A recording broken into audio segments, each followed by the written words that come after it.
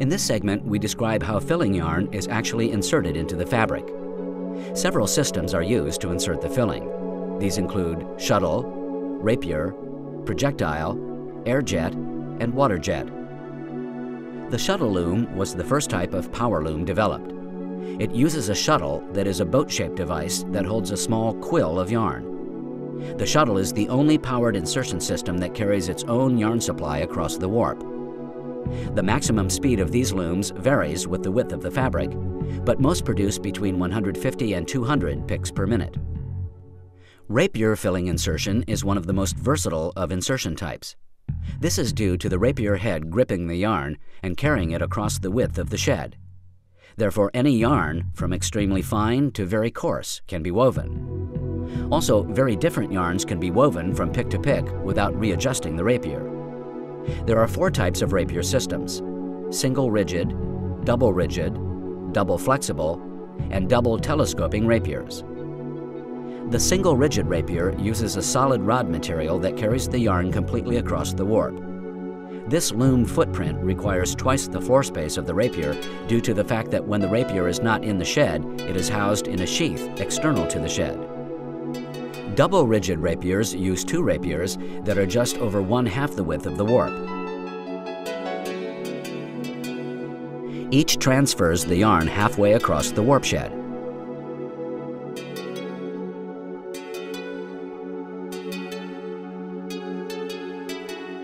This still takes up the same amount of floor space as a single rigid rapier because each rapier is stored on either side of the loom. However, the speed can be increased because it takes less time to insert a pick, since each rapier has only half the distance to travel in the shed.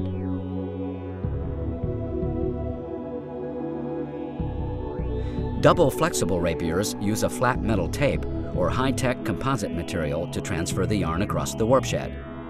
The advantage of this system is that the floor space is reduced since the rapier storage space is reduced. Because the rapier is flexible, it is coiled into a circular sheath when not inserting the filling. The rapiers are much lighter, resulting in higher processing speeds. Flexible rapier looms are capable of reaching 850 picks per minute on single-width fabrics. Double telescoping rapiers use sliding or telescoping devices to insert the filling yarn. They're similar to double rigid rapiers, but since they telescope, much of their length is stored inside the rapiers themselves as the rapier collapses, thereby reducing the width of the loom. This type of rapier loom can only achieve a maximum of 350 picks per minute due to the weight of the rapier and the time required to extend and contract it. The projectile filling system uses a small bullet-shaped object to carry the filling yarns across the warp shed. The bullet, or projectile, is similar to the much larger shuttle in shape. However, the projectile does not have a self-contained yarn supply. The projectile must be presented with a yarn which it grips just before it is propelled across the warp shed. A projectile is presented to the picking arm and is fed a yarn. It is then fired across the loom through guide teeth to where it is caught in a braking device. It is then returned to the picking station by way of a conveyor chain. Several projectiles are in use at any time so that rapid pick insertion can occur.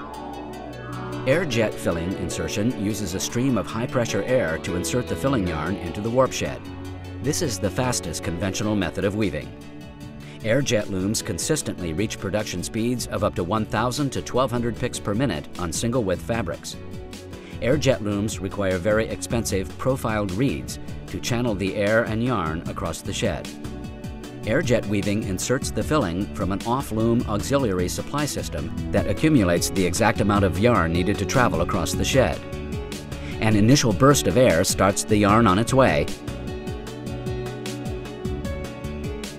and several auxiliary nozzles then help propel the yarn completely across the warp.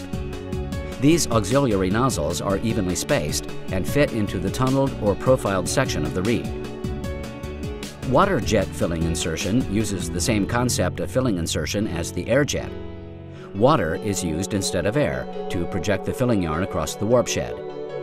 Due to the higher density of the water jet as compared to the air jet, booster nozzles and profiled reeds are not needed.